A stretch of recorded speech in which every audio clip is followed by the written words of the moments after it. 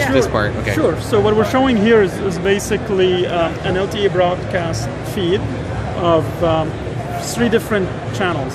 Okay. Within one feed. So right now we're looking at the IndyCar race channel. You have one channel that's showing the Mosaic, which is all 4 race cars. And this is on the AWS spectrum. Okay.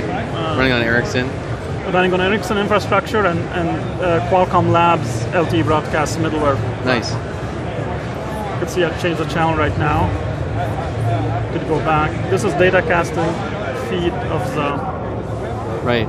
And these are also just clients that are watching the same streams. Yeah, we're showing basically we're grabbing the same broadcast feed right now. Now, if you walk to Verizon's booth, you'll see the same. Same broadcast feed. Got you.